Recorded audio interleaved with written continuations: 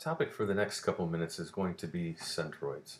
We're going to talk a little bit about what the definition of a centroid is and what some of the common terms are for centroids. We're going to talk a little bit about some different shapes and how to find the centroid of those shapes. We'll also develop some mathematical relationships, and then finally we'll end up with some formulas to calculate the centroid for complex shapes.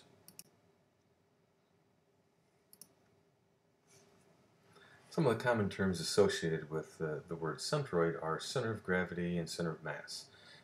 Those are the same as a centroid as long as the mass distribution is the same. So in other words, it's all one material. Now here we have, it looks like perhaps an iron dumbbell, and it's all iron, so the mass is distributed evenly, and the centroid, center of mass, and center of gravity are all at the same place, right in the middle. However, if we move our finger to the left just a little bit, we can see that, just as we would expect, it's not going to be balanced and it's not going to be in equilibrium. And centroids are important because we want to know where those forces are applied. One of the things engineers do a lot is analyze forces. So we want to analyze forces in this unit, this statics unit, so we want to learn a lot about centroids.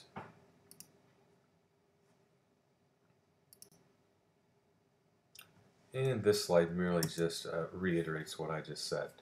And that is, engineers want to know where the forces are applied on certain objects, and that is thus why we want to know how to calculate centroids. So we can determine where a centroid is, here you see an I-beam, by really looking at its cross-sectional area. So let's take a look at some common shapes. We have a triangle, a square, and a circle.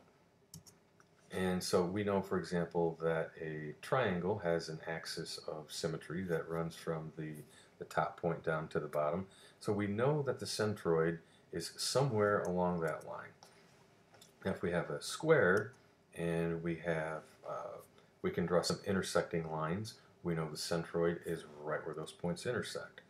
For a circle, we can draw any two diameters, and where those points intersect, that also is where the centroid is located. Kind of common sense and pretty simple. But let's take a look at how we would express those locations mathematically. So let's take a look at a square, something pretty simple. There's some conventions here that are common in all centroid calculations. So at the bottom you see B, which stands for base, and that always runs along the x-axis, whether we're looking at a square or any other shape. And you see the capital H, which stands for height, which also runs along the y-axis. So we just talked about where the centroid is, and it's right in the middle. So if we want to express mathematically where to find that, which engineers often do, we can express the x-coordinate, which is x bar, as b over 2. And thus the y-coordinate, which is y bar, that's how we say that, is just simply h over 2.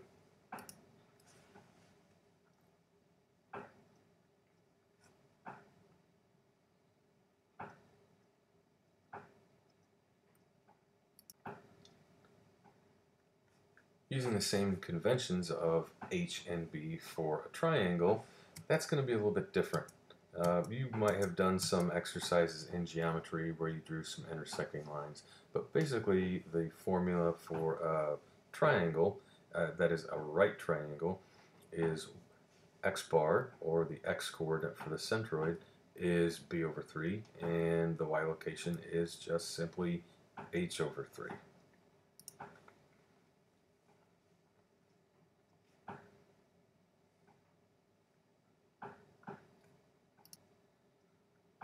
And we know what it is for a circle.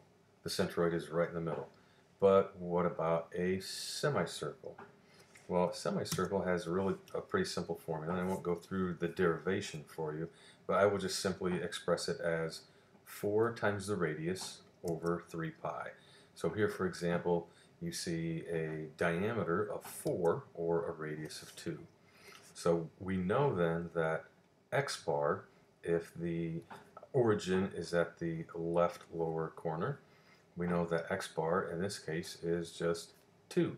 And so we want to know how far up y is. So in this case, the distance from the diameter to the y coordinate is 0.849 inches. Don't forget your units.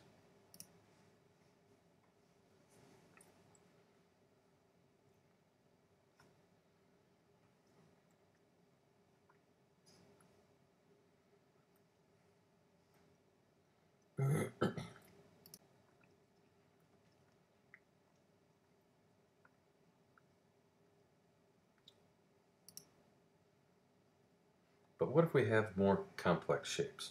So for example, if I have a rectangle or a square and I put a triangle on top of that or a semicircle on top of that, we can find what those components are of the centroid by using the formulas shown here.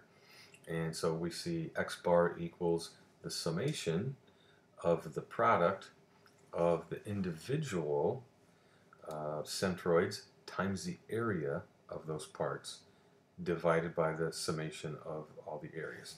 So you see the Greek symbol sigma. You probably remember that from math. And then you see on top, I'm looking at x now, x bar sub I times a sub I. And that is all over the summation of all the areas. So in our example of a square and a semicircle, let's call the square 1. We would have x1 times a1, where x1 would be the centroid location of the square times the area of the square. To that, we would add the x component of the centroid of the circle times the area, of the semicircle times the area of the semicircle. We would add those, and we would put that over the summation of the area of the square plus the area of the semicircle. This is one of those gotchas though.